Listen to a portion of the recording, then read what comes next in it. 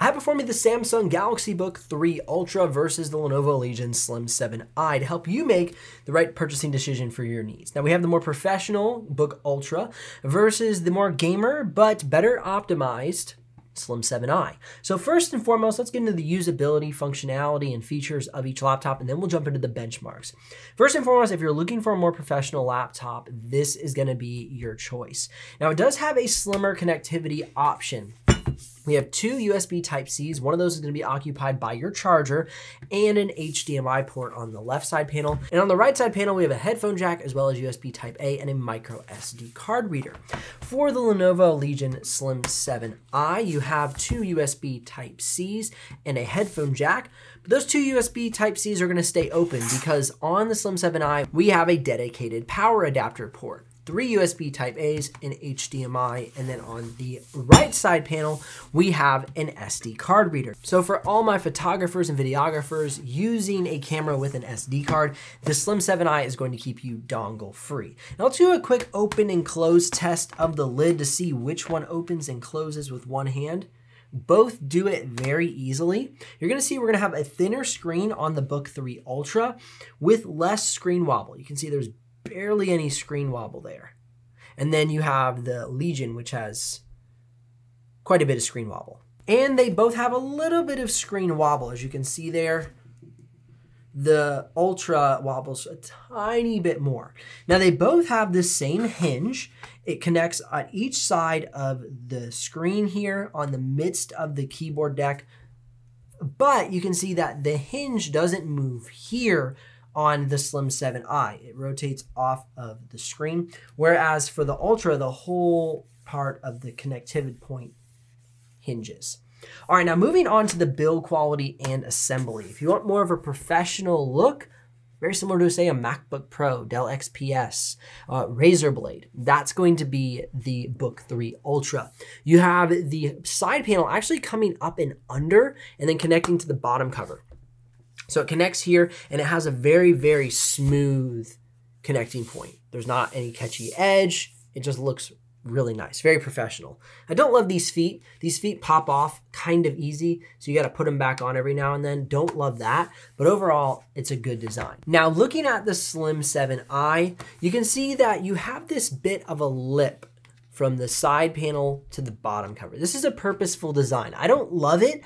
I don't love how they, specifically have it sticking out, but because it's very consistent, I cannot really hate on it, except for the fact that I don't like it. There's no catchy edges. It isn't a poorly designed assembly process, but it just isn't my favorite. Now, as you can see on the bottom, we have a much larger vent for the Legion Slim 7, larger in size, and the holes are larger, so you're gonna get more ventilation through the laptop. Save an extra 6% off your purchase by going to Lenovo.com right now and using the discount code BENGEXTRA6. That's a custom discount code only for my channel, and it ends at the end of September. So you better make your purchase quick because that discount code does have a time restraint on it. They've set up that code for the channel only through the end of September. BENGEXTRA6 to save you a little extra money on your purchase of either a Lenovo Legion or Lenovo Lock laptop. Now going ahead and taking a look at the weight and thickness, you can see that they are almost the same weight,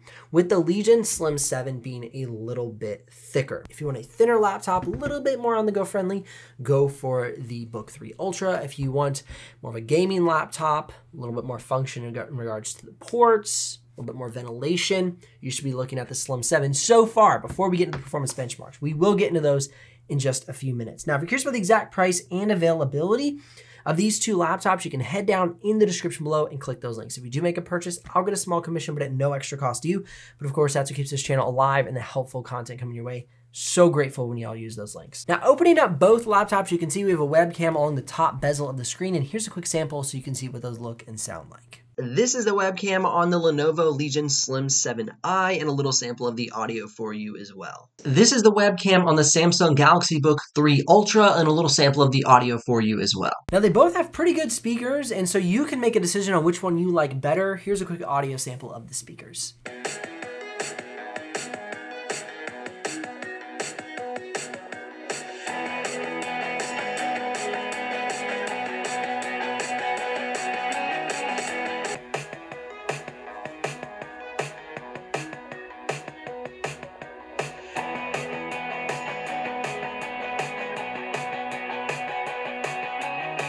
Now, in regards to the keyboards, you have very similar layouts. You have numpad on the right side, full-size shift keys. You have full arrow keys, except for the Legion has the larger arrow keys. You're gonna have a medium to long key press on the Legion Slim 7. You're gonna have a short key press on the Galaxy Book3 Ultra. So much more like an Ultra book, thin and light laptop, MacBook Pro, MacBook Air, Razer Blade, something like that. It's gonna have that really nice clicky feel. It's gonna have that long gamer keyboard feel. Now the trackpad, on the other hand, it's a no-brainer if you want a large trackpad to go with the Book3 Ultra. It is a huge trackpad, and it also, in my opinion, sounds and feels so much better. This is still a good trackpad on the Legion Slim 7i. Can't hate on it at all. But if we're comparing apples to apples, this one's better. Well, it's not really apples to apples because it's a gaming laptop versus like a thin and light professional laptop, but computer to computer. All right, if you want to hear a quick sample of the audio for the keyboards and trackpads, here it is.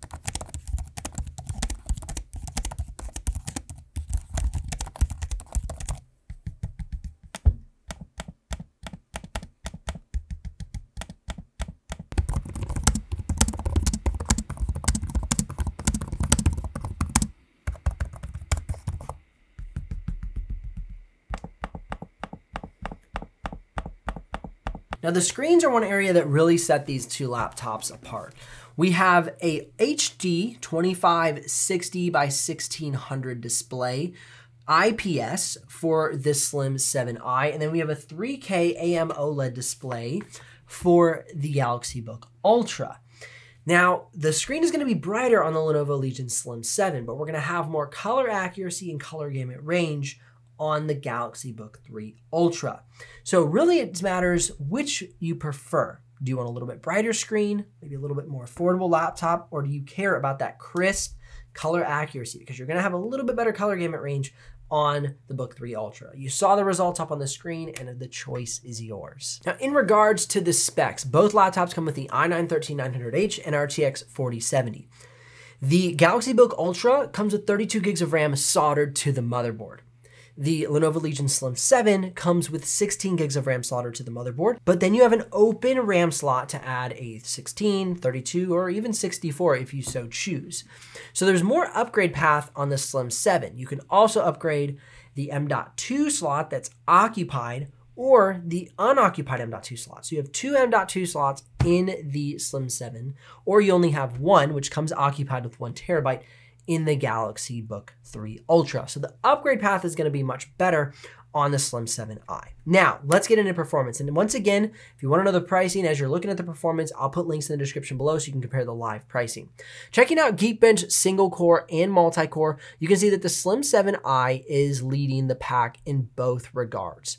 Moving on to Cinebench R23, same thing. The Slim 7i is going to be optimizing that processor a bit more than the Galaxy Book3 Ultra.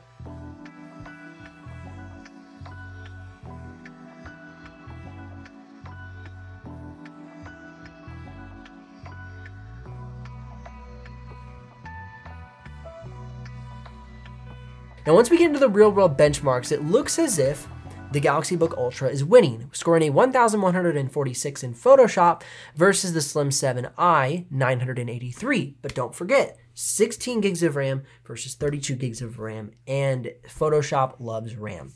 When you upgrade the Slim 7i to 32 gigs of RAM, you're getting around the 1200s in Photoshop. So not a problem, on par, neck and neck.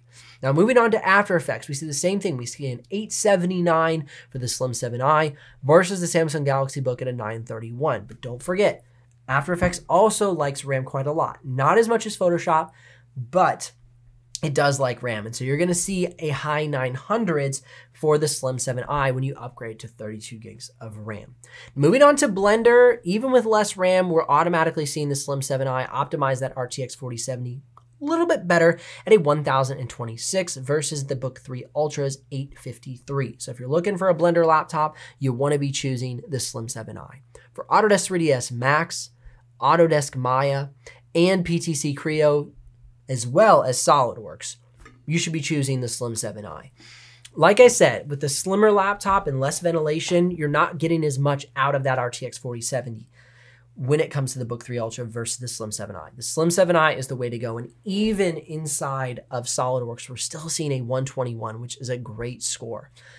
You can see that the RX 6700S from last year inside of the Asus Republic of Gamers Zephyrus G14 scored a 663. That is a Radeon processor.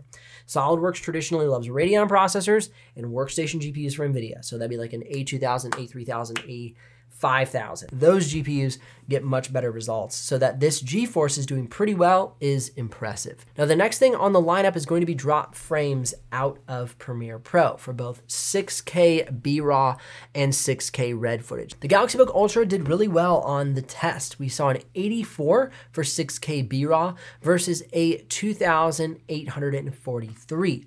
Now, looking at the Legion Slim 7i, for some reason, I just could not get it below that 1,000. The Lenovo Legion Slim 7i with 16 gigs of RAM was not able to break the 1,000 dropped frames mark. Add an extra 16 gigs of RAM and you'll easily see that score drop down to the hundreds. So keep in mind, Slim 7i out of the factory is not going to be as good as the Galaxy Book 3 Ultra out of the factory. Looking at red footage, we scored a 368. So decent score for red footage for the Slim 7i. Now looking at export times for both of these laptops, you're neck and neck for 4K, 9-minute 4K clip out of Premiere Pro.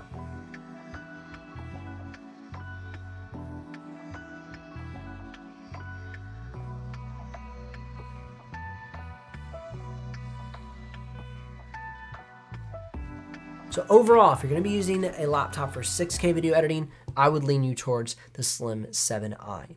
Now, if you're going to be using this laptop for DaVinci Resolve, Slim 7i would still be my pick. 6 minutes and 17 seconds from the Galaxy Book Ultra versus the Slim 7i at 4 minutes and 21 seconds. If you're looking for a professional thin and light laptop that also packs a big punch, then you're going to want to consider the Galaxy Book 3 Ultra, especially if you like a low profile, short key travel with a very nice trackpad and a 3K OLED display. However, if you're looking for a laptop that has a little bit better price tag on it, still has a great keyboard and solid trackpad with the good brightness and color accuracy and amazing performance out of an i9 processor with an RTX 4070, then you're going to want to check out the Lenovo Legion Slim 7. Click or tap the screen here for more videos about each laptop to help you with your purchasing decision. But if you're ready to make a purchase, definitely use those links in the description as it does support the channel. Thank you so much. I'll see you in the next one.